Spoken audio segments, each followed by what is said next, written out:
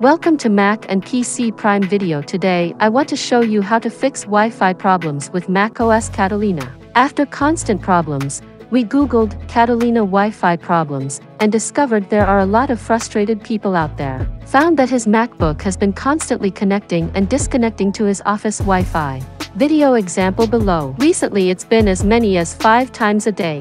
Users describe their issues in a number of ways. Some users report that even though they seem to be successfully connected to their Wi-Fi, websites have stopped loading in their browsers.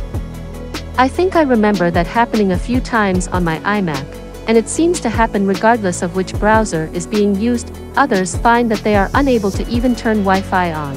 One user's MacBook Pro failed to find any Wi-Fi networks at all. He couldn't even connect to his iPhone's hotspot unless he does it over Bluetooth rather than Wi-Fi. Some users managed to fix the problem only to find it was back after they restarted their Macs. How frustrating. That's a lot of network problems. Is there a solution? Fortunately, the solution to all of these problems is the same. Here's what to do. 1. Open System Preferences, then click Network. 2. Delete Wi-Fi, then click Apply. Delete the selected service. 3. Create new Wi-Fi, then click Apply.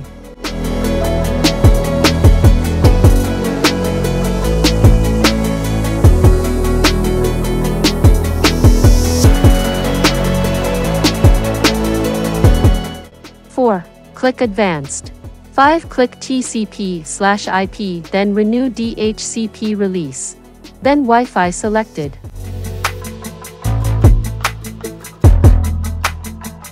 6. Remove all preferred networks. Click OK and apply.